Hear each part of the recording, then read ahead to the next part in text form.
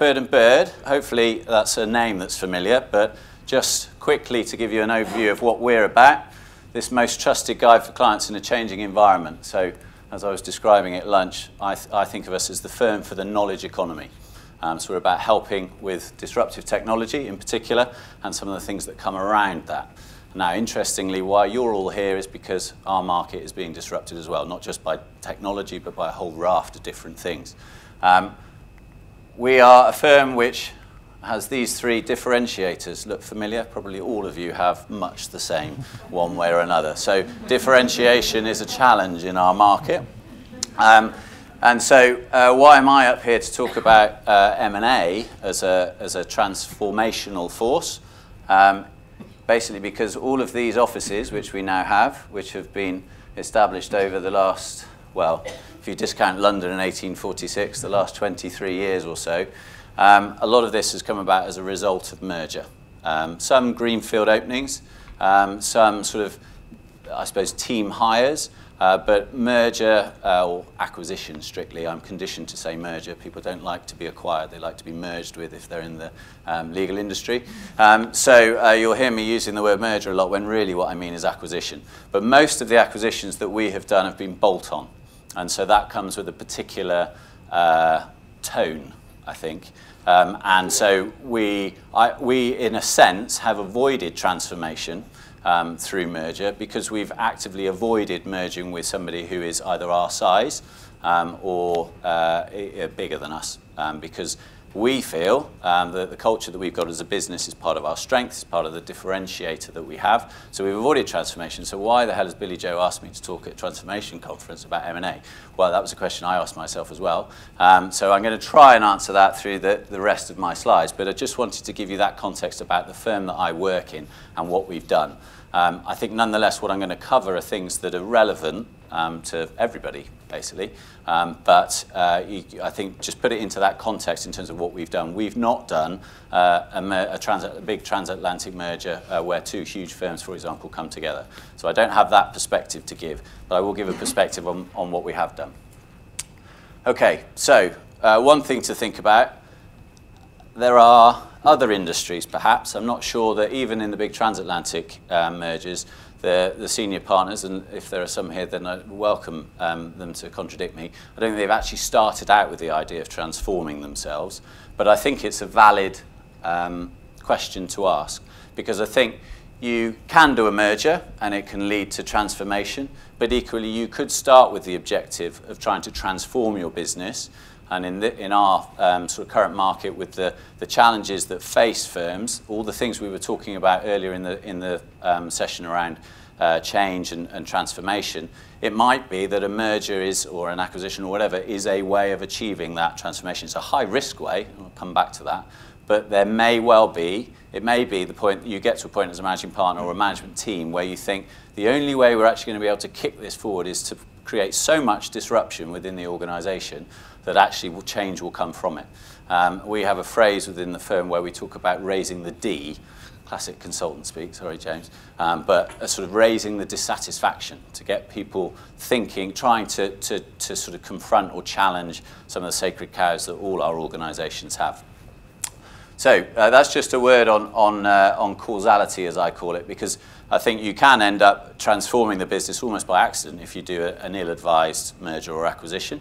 By the same token, you might start out with that as your objective.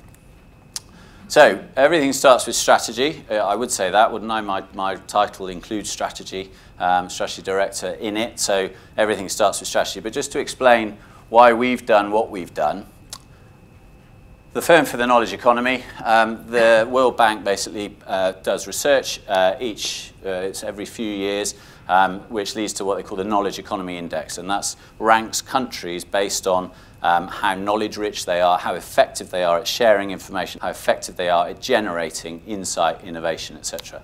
But these are the countries which are the leading 10 countries as knowledge economies on a global basis. Bird & Bird is the only firm which has offices in Sweden, Finland, Denmark. All of those, or well, the only international firm, I should say. There are some regional firms that are in those locations. And so when we go out to the organisation and say we think we should be acquiring a firm in XYZ country, we're able to relate it back to the strategy to be the firm for the knowledge economy and say we need to be in these places if we are going to live the vision that we've created for ourselves. So that helps enormously when you're seeking to justify why you're doing whatever it is that you're doing. If you can relate it back to the strategy, then you start, it's the discussion we had earlier, you start from a good kick-off place.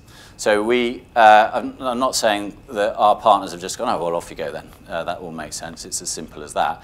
But you start from a credible position. So that's my point about strategy.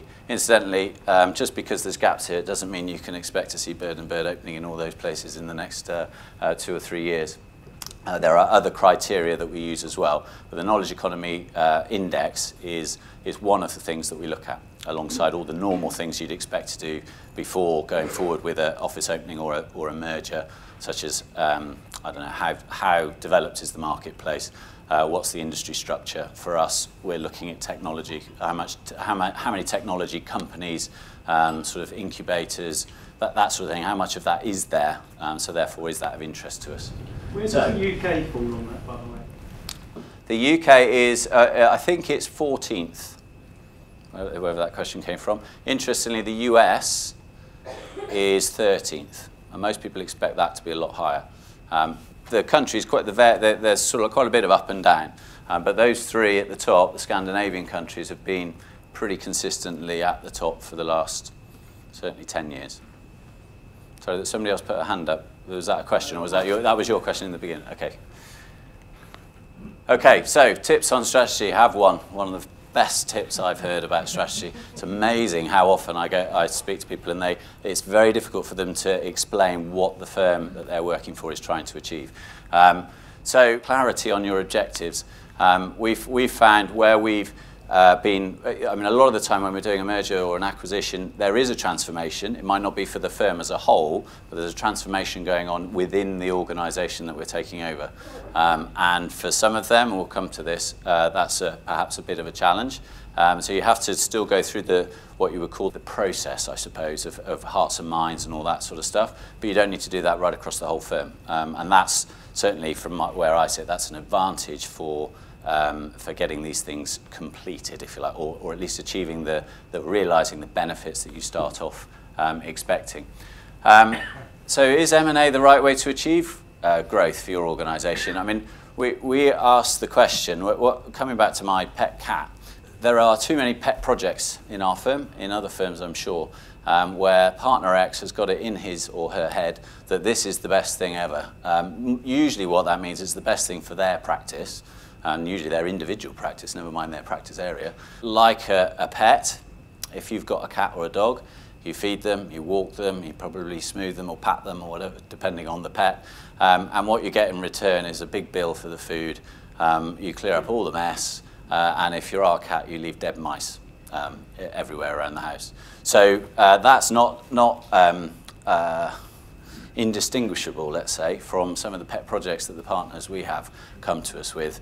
They take a lot of time in order to keep them groomed, keep them fed, etc., etc., and at the end you probably get a dead mouse.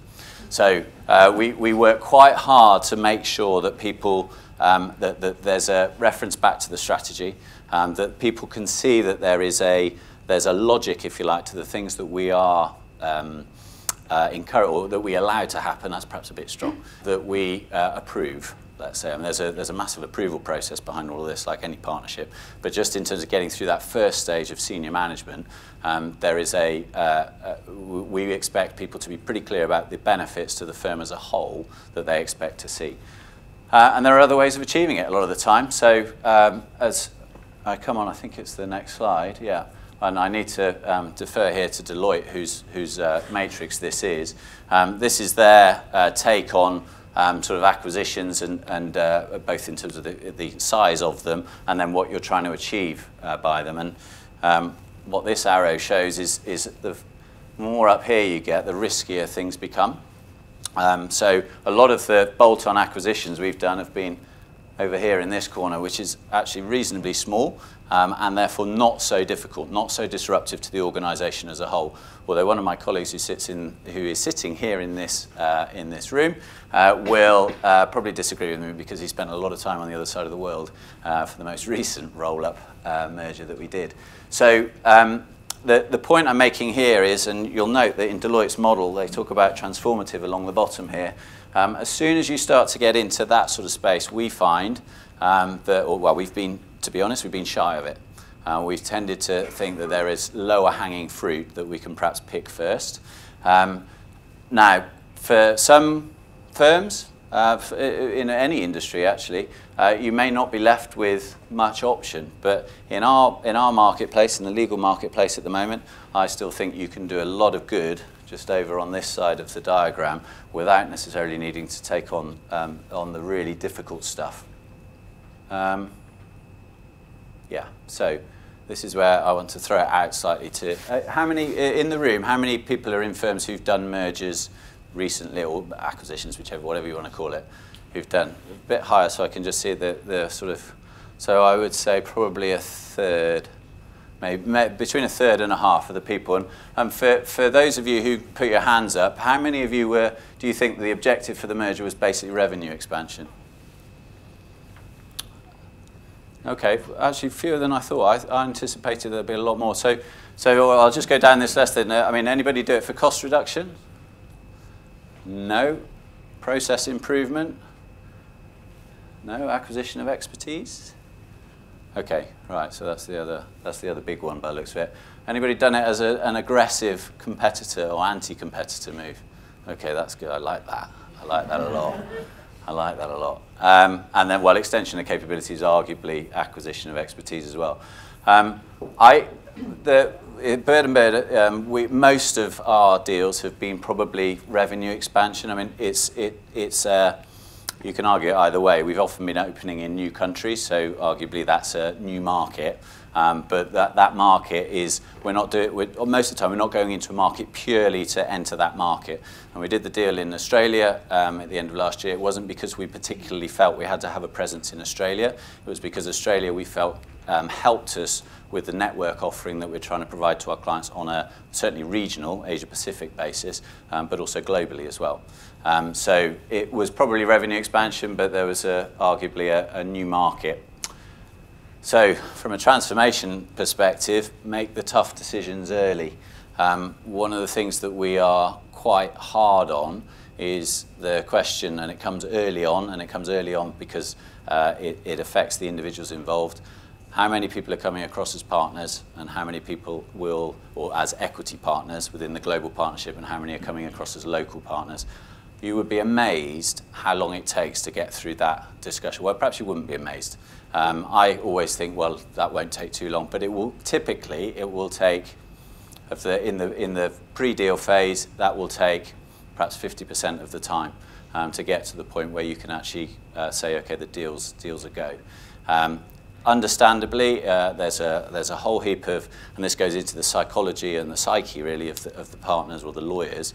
There's a lot of status stuff wrapped up in, am I still going to be called a partner? Even if I'm not a global equity partner, will I be a local partner? Will I have partner on my business card? You know, will I be able to vote? I mean, actually a lot of the time we rarely get that. Will I be able to vote on firms' decisions? Nobody really asks that, which is arguably one of the things that you'd expect an owner to be concerned about. But no, a lot of the time it's more the status point. So you've got to get through that. Unless we can get through that, then the deal dies, usually. And in some of the early discussions we had in advance of the deal we did in Denmark, we walked away from a number of deals because really the expectations of the people we were talking to were, well, they were unrealistic. But if you don't get that sorted, you don't have the leadership of the new group on side. So in terms then of everything that's coming down the line at them after that, sort of after the deal, so through implementation and integration, you've got no chance unless you've got a relatively unified and motivated group of people. And if they know that they've got, or they're clear about what their status is going to be after the deal, then you've got more chance of pushing that through. So we spend a lot of time on that. Do we make all the tough decisions early enough? Do we make all the tough decisions at all? No. There are times where quite clearly certain issues have been swept under the carpet. And then we reap the whirlwind probably 6 to 12 months after the deal's done. We definitely have in our history situations where a deal has, relative to the timing of the expected benefits, we've ended up years behind, without giving away too much, years behind where we expected to be, because we've then basically had to do all the tough decision making has happened once the deal's done. So once people are in the organisation, and then it becomes much more difficult and much more expensive to actually sort stuff out. So making the tough decisions early is an important tip. So one of the other things, we talked about this earlier, be clear on your objectives. Now, I say clear, you probably won't be able to read that, but the idea here is chunk it down. So more often than not, you'll be doing, so back to the point about revenue expansion, if the primary focus of your M&A is in order to achieve revenue expansion, then one of the most important things you've got to do is work on which clients we're going to target, who are the client teams going to be, how do we go out to sell the idea of the merger and the new firm to the 10, 15, whatever it is, most important clients. So we're quite specific in terms of what we talk about. We even give them little F1, P1, R2 tags so that people can have a shorthand to talk about objectives. It's something that happens through the deal, so negotiation of the deal. This would appear in the business case that then's circulated to all partners. And what I've taken out is then we're quite specific about what KPIs we use to monitor progress, and we get that agreed up front. And so in the deal that we've done in Denmark, I'm pleased to be able to say that we're bang on business case 2 and a bit years in, and we're bang on with the KPIs as well. Not because everything has been hunky-dory, but because people have understood that the reasons why we're looking at particular KPIs, whether it's operational or financial, is in order to make sure we achieve the objectives of the deal. And if we've got people bought in right up front on what we're trying to achieve with the deal, as simple as revenue expansion or whatever, then they get the read across, and it generates such profitable conversations within the management of the business when you've got one of these filled in and that right-hand column, and people are explaining where they've got to, why they haven't got further, why they've done better than they anticipated. And so you move the conversation on into, well, how do we do it better? How can we improve? Why are you hitting roadblocks? What can we do as a management group to sort of free the road up for you? So this has proved to be a very helpful sort of little tool. I mean, it's quite simple, really, but a sort of on the ground and helping to ensure all the business functions that are helping us do get to day one and then the integration are clear about what the objectives are. Then it means people make the right decisions, and you don't have to sort of micromanage it. People can take decisions within work streams. Okay, so a note on stakeholder management. So there are probably 4 main stakeholders I'm going to identify here, and I think they all potentially pull in different directions. So management, why are they doing a M&A? Oh, I want to do a deal. Some of them are sort of like fed up with advising clients on doing deals, and they want to do it themselves. So a lot of the time they're in it because it's quite sexy to do a deal. The partnership is going, bloody hell, that's going to be expensive. So you've already got potential conflict between those two. The target or the merger partner is saying we're just going to be consumed by this. I mean, not that Burnham is massive, but we're much bigger than the people that we've taken over. So their concerns are all about what it's going to feel like. There's much more human sort of stuff. And then the functional leads, and this is interesting because this is all of you in this room. We find that there's sometimes as much resistance to a merger idea amongst the functional heads as there is sort of perhaps in the partnership, or skepticism, let's say, within management. And so it comes back to strategy. So that's a key thing. But we don't underestimate how important it is to have these guys on board, because all of you will have teams who are going to be fundamental to actually making stuff happen. And if there's a bit of resistance in that space, then everything stops. Because more often than not, back to the point we were making earlier, the number of, or the resource that's available is probably got a day job. And so if you're taking that resource away from its day job in order to work on a project which could be really intensive, then these guys have got a problem in terms of how do they deliver business as usual. We work quite hard to make sure all of those, and probably others as well, but all of those groups at a minimum are all in the loop, bought in, understand. Easily said, takes lots of meetings. So this is just the way how we organise ourselves. So those are the phases, if you like, within how we go about doing the deal. And then we organise ourselves such that if you don't have senior level sponsorship, then forget it.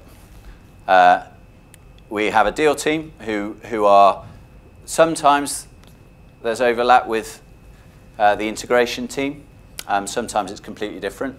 So the deal team will be comms, it will be legal, i.e. doing the documentation. It will be my team, so strategy, corporate development, working on the business case and approvals, sort of doing the presentations around the partnership to build support, to sell the idea. And all the time, there's a sort of a cascade down, and then whatever the opposite of a cascade up is, into the senior level sponsorship to make sure that we're on track with what we're trying to achieve. That is very much an iterative process. It goes round and round and round. I'm sure similar to what a lot of you do in terms of your normal project management. It's just a project ultimately, but it can people get carried away because it's M&A. And that tends to drive a little bit of the irrational exuberance that was popular about 10 years ago. This is just the way that we organise ourselves, and it's the point I suppose I'm trying to make is that it's consistency. It's not that management say, right, you're going to do a deal, off you go and do the deal. It's not that the deal team sort of get the deal done, get it all signed, basically deliver it to the functional teams and say, right, can you just go and sort us at an office in Sydney? It's about making sure that all these things are joined together, because if you're going to go wrong quite quickly if you don't have those things integrated. And then this is just a question. I throw this out there. We tried 2-3 years ago. We tried to do the integration. So by that I mean the period up to day one, the period from sort of like first 100 days, and then the period after. And I'm still in the integration phase on the deal that we did in Denmark, which was 2 and a bit years ago. So we tried at that point to do things by process rather than by function, and we got kickback from the functions because when you start to do things like systems and reporting, in our organisation that meant combining IT and some parts of finance as a work stream working together to try and make stuff happen. Now that made sense from a business perspective. Systems and reporting, the reporting typically emerges from the morass of data that goes into our practice management system. But we got pushback from both functions actually to say, well, this isn't how we work. We see ourselves as we wear this hat or we wear that hat. So we actually went back to splitting it out, accounting and finance and systems. If I'm honest, I'm not sure that that's right. The more recent integration that we've done, there's been a few issues, if you like, in terms of because things haven't been pulled together and think with a view or targeting what the business benefits are. So I'm not sure, frankly. My jury is out as to which way I think's best. I think my instinct tells me that process is more likely to deliver the business benefits. And then measure. How do you measure it? God, it's difficult. I mean, we have a practice management system, and that really is the only place that we can go to for proper data. And so all the partners will say, well, how much, has the merger been successful? Well, how do you measure it, first of all? And then even if you've got an idea of what success measures there are, getting it out of the system is really difficult. So for all you providers of sort of systems, etc., out there, I'd love an easier way to do it than the way we have to do it at the moment. So what tends to happen is it becomes all about, well, what's happening financially? So back to the chart or the table that I had up earlier, which had all the different chunking out by clients and reputation and so on and so forth. We try to focus people not just on the financial KPIs, but on the operational, reputational key performance indicators as well. So that's how we try to go about doing M&A to the extent it's transformation or just integrating people into our organisation. I leave that sort of as an open question, but that's how we've tried to approach it.